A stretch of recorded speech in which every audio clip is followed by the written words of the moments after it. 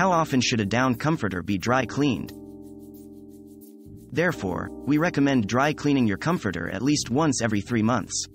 If you do not use a top sheet or are sensitive to allergies, drop your comforter off at your local dry cleaners once a week.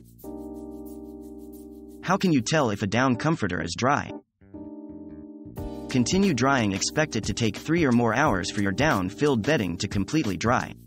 If you end the process before the down is entirely dry, it's quite possible you'll end up with mildew and odor.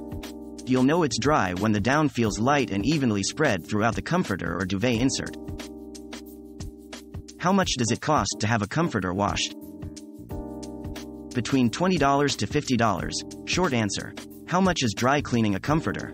The cost ranges between $20 to $50, depending on the size and materials of your bedding and the store's location. Besides, extra services such as mending holes or rips can cause some additional fees.